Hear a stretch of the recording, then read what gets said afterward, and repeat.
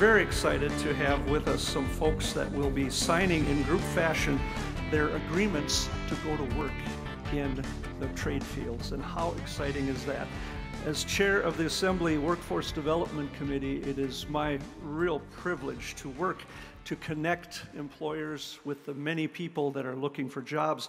Right as of yesterday, I believe we had over 100,000 jobs available in this state with less than 40,000 applicants and resumes on that page.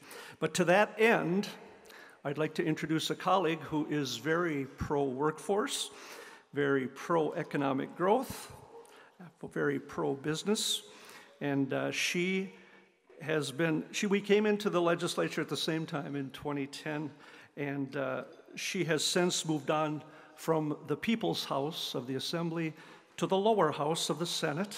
And sorry, Kathy, I couldn't help it. But would you please welcome to our stage Senator Kathleen Bernier. I couldn't help it, Kathy. It's just got to get in that jab. I don't think I need two microphones, do I? No.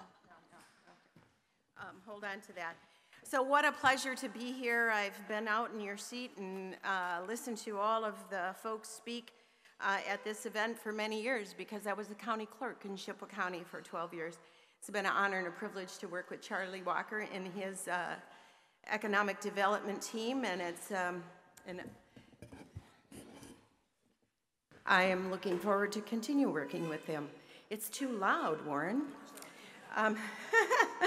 Well, since we're in full swing of the budget, I thought I would give you some numbers to chew on along with your eggs.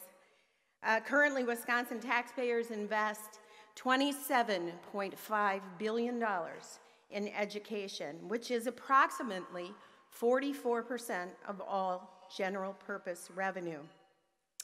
Education is an important investment.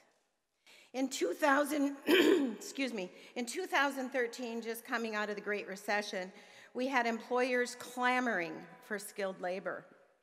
I was asked to be the lead in the Assembly for one of the most dynamic and beneficial programs for employers and workers, Wisconsin Fast Forward. This idea, really, the credit belongs to Governor Walker and his team. They asked me to lead Wisconsin Fast Forward. That is a grant program, and it is nationally recognized as innovative talent development solution driven by Wisconsin businesses to train and retain highly skilled workers. Youth apprenticeship is one aspect of Wisconsin Fast Forward. Our investment in this program was hard to nail down, but trust me, it's a lot less than 0.1% of the entire budget. Youth apprenticeship is not a new idea, just grossly underutilized in the past. For decades, if you were a student that was not college-bound, generally, you didn't know what your options were. Skilled trades were very underappreciated for their contributions to our economy, as well as the great compensation that comes with those careers. I recently attended CCEDC with school superintendents. It was announced, currently in the CCEDC region, there are over 406 students involved in youth apprenticeships. Over the past 4 years, 1,639 students in the CCEDC region have participated in youth apprenticeships, compared to just 974 the entire 8 years prior. The employers we have here today, please come forward, as well as students. You can make your way. I'm almost done blabbing. The employers we have here today recognize the importance of growing their talent pool and having acted on it. To those students, hooray for you. You had the wisdom and the ambition to seek out your opportunities. Congratulations on a job well done. Today's young adults and students are the keys to this area's future workforce development needs. Today, we recognize the area youth who have joined the Winner's Circle by taking part in the Chippewa Fresh Start Youth Build and Chippewa Valley Youth Apprenticeship programs.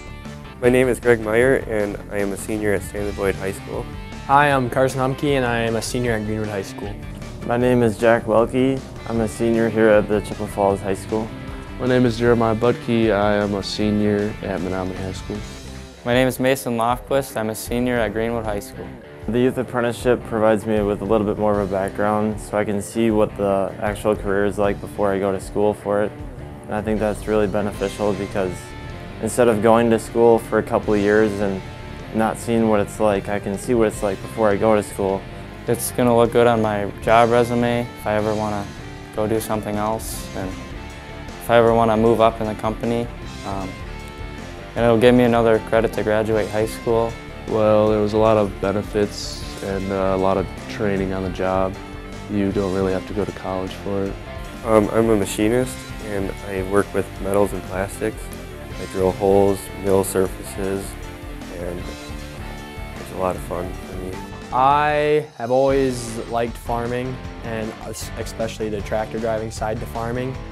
So this is an opportunity where I can just drive tractor. I just can't think of a better job. I'm going to be learning to operate case packing machines and operating robots that package the butter. It was great for me to do the youth apprenticeship program because I don't think I would have even gone into this job or career if I hadn't done the youth apprenticeship.